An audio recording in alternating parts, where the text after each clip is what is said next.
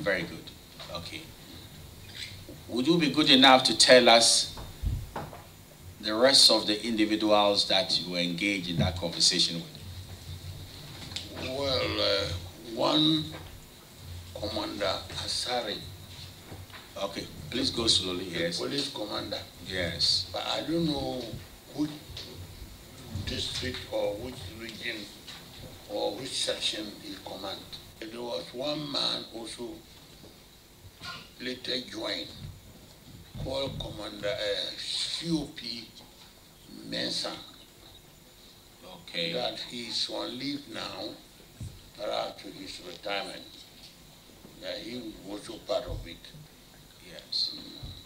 Since I cannot keep everything they were talking to me at that point, it was very, very good to record them so that I know the president. If I tell him something, he'll follow up with the truth. Next time, he will not give me respect.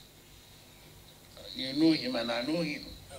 So the best thing was to ensure that when I tell him, he asked me, "Are you sure?" I said, "Well, this is the tape. I don't want to miss it. You listen to it." Mr. Chair, that is not wholly correct. What is wholly correct?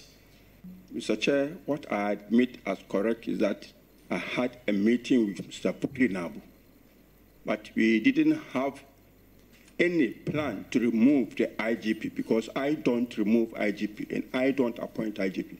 The audio that I listened here today is edited version of the conversations that we had.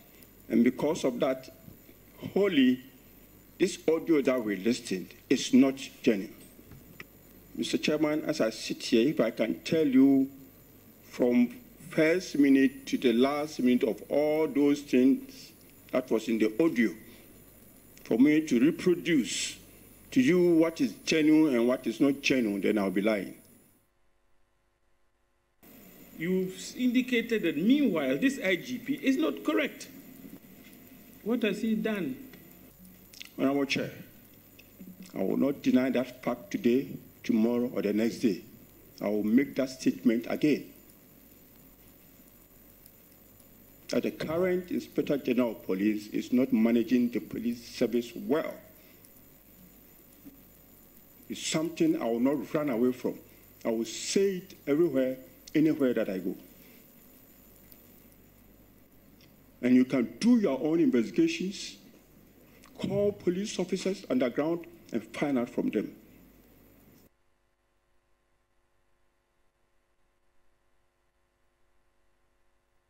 My concern was and is that as we speak, majority of police officers are not happy. And remember,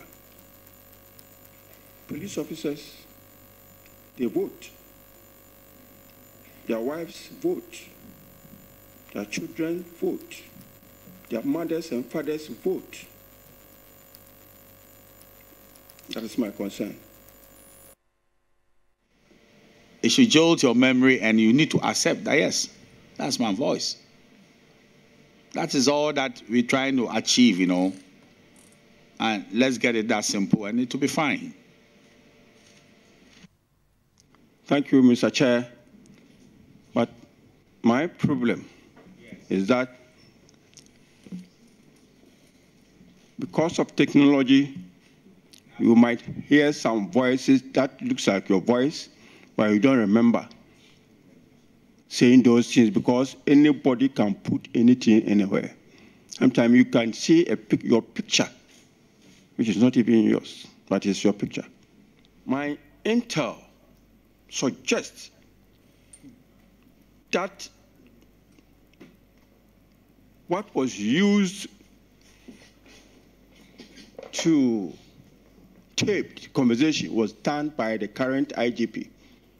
He sent some people to do it, and after which he went for it. So the tape from my intel, is with the IGP, and he caused it to be leaked. So if this committee wants the tape, the right person to call before this committee is the Inspector General of Police.